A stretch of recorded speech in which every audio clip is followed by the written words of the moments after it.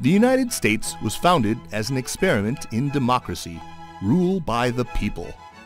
Thomas Jefferson warned that success of such a government hinged upon an educated citizenry. A tall order when the only learning technologies of the day were expensive printed books.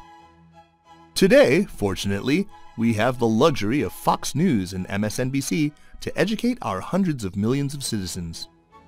Voters have a clear understanding of economics, politics, national issues, and their trade-offs. And our elected leaders work together to methodically solve our problems. Not really. But we know this is a temporary downswing because we have new technologies for educating citizens. Inexpensive, scalable, and almost effortless. Fast forward 50 years, 100 years, 150 years. Education is very different. No reading, but still social, personalized, fun, and lifelong.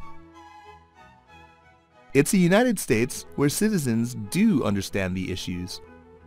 They're wise to the tricks of political rhetoric, and they know what the role of government is. Public dialogue is no longer filled with the outrageousness or the melodrama. But this future isn't as rosy as it seems. Behind the scenes, diabolical forces seek to subvert democracy.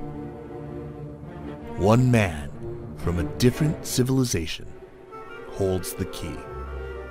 Julian West must fight the forces of evil to preserve the ideals of American society, to lead it into the next phase of history.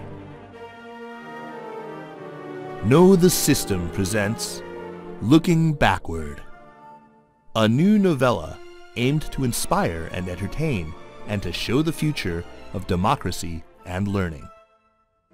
Now available for free online.